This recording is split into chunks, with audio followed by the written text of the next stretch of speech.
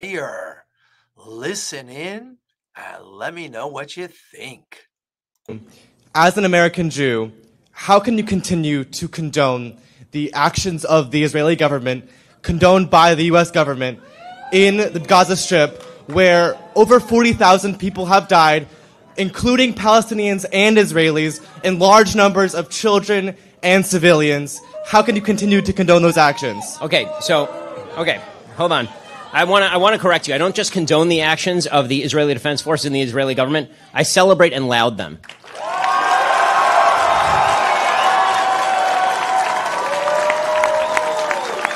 I'm not morally apathetic about what's happening. On October 7th, Hamas launched the most deadly war on Jews since the Holocaust. They killed 1,200 innocent people. They took 250 hostages. 100 of them are still being held hostage. I know members of families of hostages who are still being held, American citizens. Hamas could end this war today by surrendering. They've chosen not to surrender. Instead, they spent billions of dollars building terror tunnels below civilian areas. It is not incumbent on the Israeli government to surrender just because terrorists are evil enough to hide behind civilians. The Israeli government has gone through such extraordinary efforts not to kill civilians that it has managed the best civilian to terrorist kill ratio in the history of urban warfare, and it is not close. I personally know soldiers who have gone door to door in the Gaza Strip who have risked their own lives to prevent civilian death. Israel has complete and utter air superiority over the Gaza Strip. Turns out that Hamas doesn't have an air force. They just had a series of tunnels where they hid all their leadership while their people suffered after their people voted for them, and then they effectively established a dictatorship over the course of the last 20 years. Israel, with their complete air superiority, certainly would have had the ability to commit full-scale human atrocities had they wanted to. They have complete air superiority. They could have used F-35s and simply turned the place into a parking lot. They did not, in fact, do that. They moved vast scales of population. In fact, believe it or not, there have been more births in the Gaza Strip since the beginning of this war than there have been deaths in the Gaza Strip from the war itself. That is a very poor way to conduct a genocide. Israel is being more meticulous in the conduct of this war than any army in human history, and certainly than the United States Army in its vast role in the history of urban combat. That is uncontested. What is Israel supposed to do? Simply say that you get to play tag, you take Israeli citizens, you kill 1,200 people, you hide behind a baby, you hide behind a civilian, and now Israel has to preemptively surrender? That is a great way to make sure that terrorists always win. What Israel has done ought to be celebrated by the Western world, because they've demonstrated that if terrorists decide to launch a war they cannot win, they will be eviscerated from the face of the earth as they ought to be. Do you not? How real and how true what he is saying. It is honest, it is with integrity, and it's forceful. I want a ceasefire now. I do not want a ceasefire until Hamas is destroyed and all the hostages are back. And you know how that could happen? It could have happened October 6th.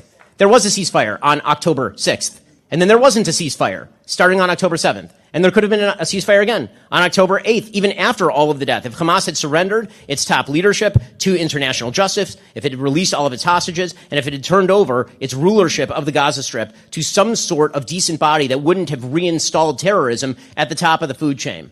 I mean, what exactly is the excuse for Hezbollah getting involved in the war? Hezbollah isn't even in Israel. Hezbollah has nothing to do with Israeli territory, and they've been launching 8,000 rockets between October 7th and now. Now it's more like 12,000 or 13,000 rockets, hundreds of them every week. What is the justification for that? There is only one way to defeat terrorism, and that is to win. You do not win wars with ceasefires. You do not win wars by losing.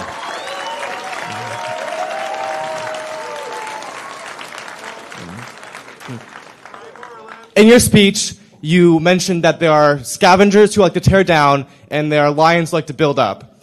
Are there not some institutions we ought to tear down in society, potentially like the Israeli Defense Force? I think it would be an act of the gravest evil to even make that contention, simply because the Israeli Defense Force stands between 7.5 million Jews in Israel and complete slaughter. And by the way, over 2 million Arabs and complete slaughter, who are citizens of the state of Israel. The only security and peace in the region right now is being guaranteed by the Israeli military. That is the only force standing between that region and continued chaos. The destruction of the IDF is the destruction of Israel. That means a genocide, a true genocide. The thing that everybody likes to ignore in the Middle East while they're claiming genocide and while they are claiming apartheid is that there's only one area in that specific area that is free of one ethnicity and religion, and it is quote-unquote Palestine, which has 0 Jews living in it. If you drive through the West Bank, there are giant red signs if you drive into the Palestinian Authority areas saying Jews are not allowed in here. And if you drive there without the permission of the Israeli government as a Jew, you will be killed. If you're a Palestinian and you accidentally make your way into Israel, nothing will happen to you. You will go back to Nablus in the evening. If you make it through the checkpoint accidentally, you'll go back. And if you're a Jew and you accidentally drive into Ramallah, you will not emerge alive. That is not, if we are talking about which force here is a force for good and which force here is a force for evil, there is no question what the distinction is. If we're going to talk about institutions that ought to be torn down, we should start with the legacy media, which seems to have radically misinformed you.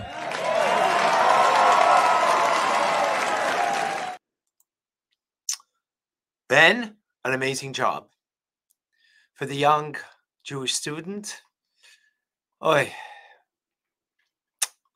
pained that the media has done such a great job on pulling the wool over the eyes of so many young people who are, they're innocent. They want to do good. They want to have a purpose, a cause. And of course, the victim, the so-called victim, is always the one that people will side with.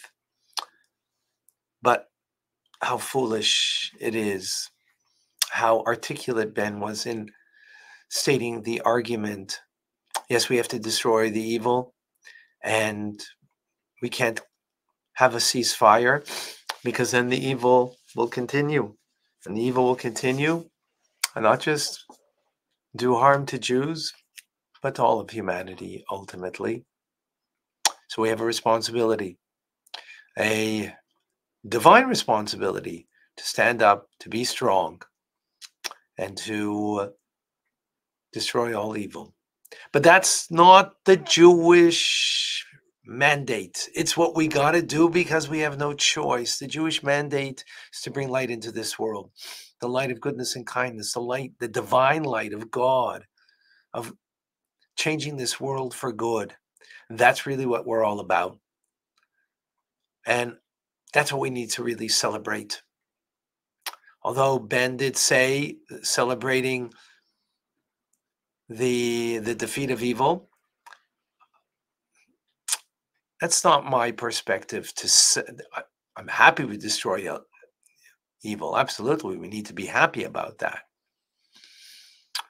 But what we need to celebrate is doing another mitzvah, goodness and kindness that we do, learning Torah.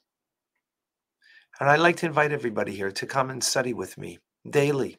Tanya, on here, youtube.com/Tanya Rabbi. Subscribe to me and you'll get this on a daily basis, learning the mystical dimension of the Torah, of Jewish teachings. And that's what really we're all about, to change the world for good. So I invite you every day, 9:30 a.m. Eastern Standard Time, Monday through Friday, and Sundays it's an hour later, 10:30 a.m. Eastern Standard Time. Tanya Rabbi, come and join me and tell me what your thoughts are.